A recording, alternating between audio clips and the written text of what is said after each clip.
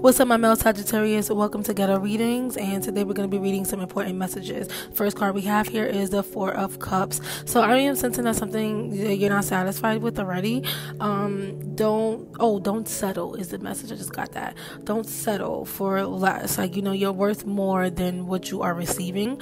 With this, and this could go for anything with love, whatever you're passionate about. Don't settle for it, because I feel like you have an opportunity that's going to be given to you, and it's not what you was expected, but you don't have to take it. Okay. The second advice I have here for you is the Knight of Swords being in reverse. So I am sensing that Spirit is telling you to sit back and observe. Don't speak, listen. Okay, like don't speak, just listen, because then you'll start to get like more information and more opportunities, and then you know how to maneuver when your mouth is shut. The third message here is the World. So you work hard and you be quiet, you listen.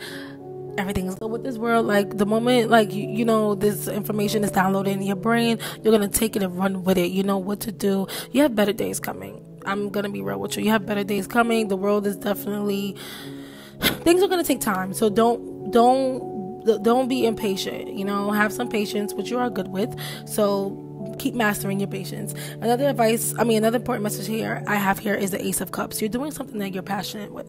You're doing something that you're passionate about, and Spirit is asking you to let down your walls and open up to somebody, because they actually could be the one. Another advice I have here is the Four of Swords. You could be stuck in your head. You could be wanting some type of mental stability. You can't find that in specific people, so do it yourself. Then we have the Page of Pentacles in reverse. So it's not time to rush into business activities and investments. Okay, thank you so much for watching. Don't forget to like, comment, and subscribe.